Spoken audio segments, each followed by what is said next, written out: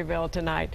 For a lot of local florists, Mother's Day is the busiest day of the year. Zins by the bunch at Findlay Market catering to last-minute crowds this weekend. Flower arrangements were the big seller, but herb plants and topiaries were also popular gifts this year. Everybody has a mother, and I think the expression is that your mother brought you into this world, she could take you out. Well, don't get taken out. Get her something. The rainy weather did make things difficult, though, for some local florists. They had difficulty getting enough flowers in from out of state and country due to all the flooding.